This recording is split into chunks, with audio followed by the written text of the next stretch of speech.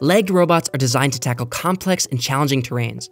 Their ability to make precise movements allows them to overcome obstacles that would otherwise be impossible with wheels or treads. Given these remarkable capabilities, it's no wonder we've seen so many advances in the past decade from companies like Boston Dynamics, Anybotics, and Unitree.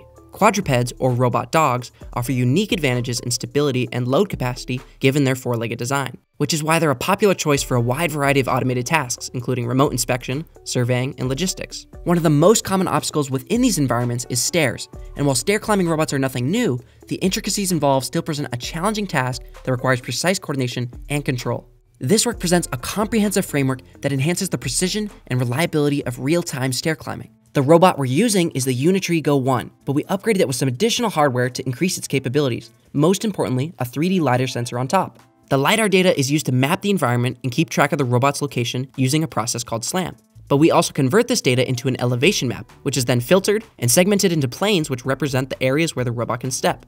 To move the robot to some target location, we can calculate the best sequence of action to take given the robot's capabilities, where it's able to step, and a model of how it behaves in the real world. This process is called trajectory optimization, and we can control the robot with it by doing it over and over again many times per second, which is called model predictive control. One unique advancement from our team is the use of terrain data into model predictive control. Specifically, we calculate the variances of the terrain height where the robot's about to step.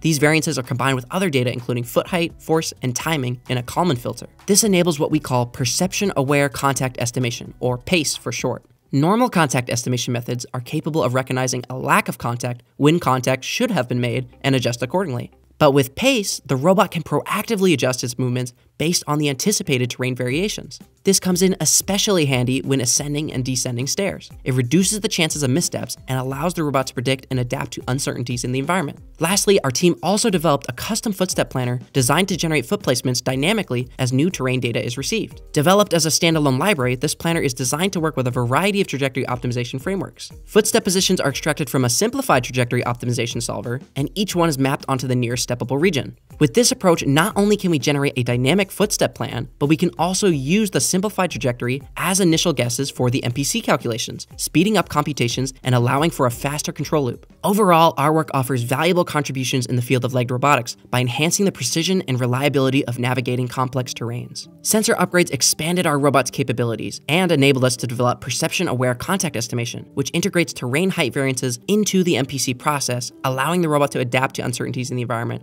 more effectively and safely. Additionally, our development of a dynamic footstep planner enables the development and integration of new trajectory optimization frameworks. Together, these advancements contribute to more reliable and adaptable systems for legged robotics. Thank you so much for watching.